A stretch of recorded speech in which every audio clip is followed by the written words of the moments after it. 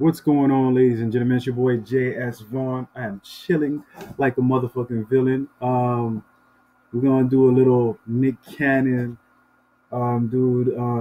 Like I said, man, like on my live stream and whatnot, I'm kind of stuck on this Nick Cannon shit because Nick Cannon like picked on somebody he shouldn't have picked on, and he thought it was a good idea and whatnot. And as you guys have seen, ladies and gentlemen, it's not so much of a good idea.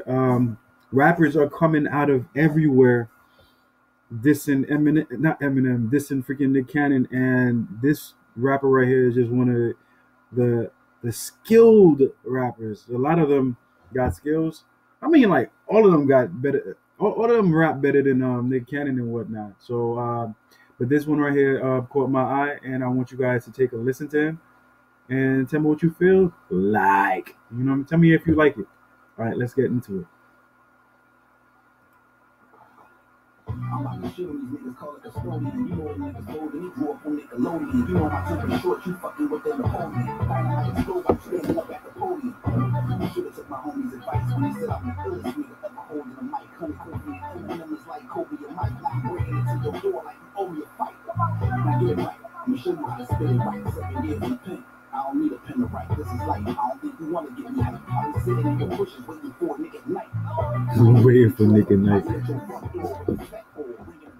So the guard at the gate, we was bringing the mail. When he asked us who we were, we said Keenan and Kel. Ain't too many fucking with me on the rap scene. My flow was sick and they couldn't find the vaccine. You coming at the rap god and you a rap queen. I'm riding with him and I'm still on the black team. You should've put me on Wild 'N Out and give her.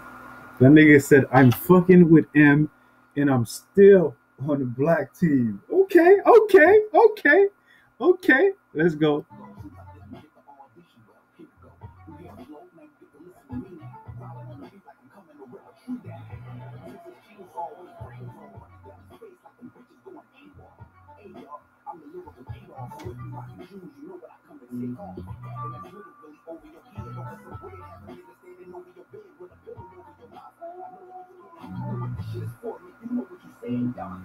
This is just a warning shot. You warn the shot. I pull it to your door and stop. Bitch, I'm a killer. And I don't give a fuck who you got on your side. You better pray that your doors is locked. So if you really want to settle this shit, I want 85% of incredible niggas. Because most of them dudes trash. Everybody on your team is incredible niggas. I'm trying to be nice and get the comedy out. If I split it the other way, I go to robbery route. It's not a problem I'm chasing, but I don't think it's loud. It's a loud motherfucker that swear he'll be wildin' out. You need to act sure what he think. He gassed you up, man. You got surely. And you say call Harry up. He said get the word out. The way you back whatever you want. No fully nigga. And we don't play when it comes to gunplay. You ride down the block, you going out one way. You gotta pray like grandmama on Sunday. And you don't see that copper come out of that Hyundai. Flash for action, they say that I'm smacking. Maybe I'm laughing, but I'm still waving this ratchet in your face. That shit real. That nigga said, Wild 'N Out crew ain't ready.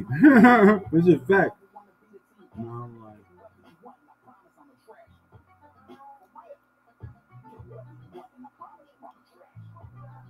oh, this nigga took pictures with Nick Cannon. Yeah, man.